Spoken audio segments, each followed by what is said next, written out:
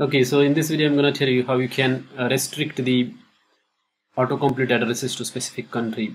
So here I have implemented autocomplete, Google Autocomplete field. So whatever I type here, the addresses are displayed. For example, 66.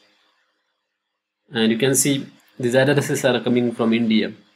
But if you want to restrict it to say other country, then what you need to do is when you initialize the autocomplete in your HTML, you can see that's how you can initialize the field. The second parameter for this autocomplete class is this one. It's basically any object where you can give the restrictions. For example, component restrictions country in, that means show only the addresses from India.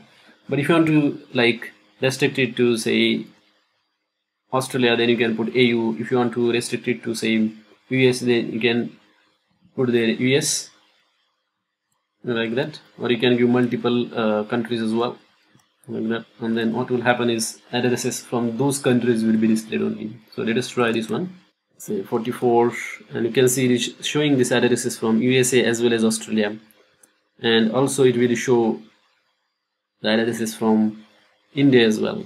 Say for example 12, and it is showing from the USA only. But if you restrict to the only India, then it will display the addresses from India only. So that is how you can restrict the addresses with specific country. And in the component restrictions, basically you can also give other conditions as well. So best way is to know about these restrictions is to read the official documentation from the Autocomplete API or Google Places API. I hope this video is useful. Thanks for watching this video.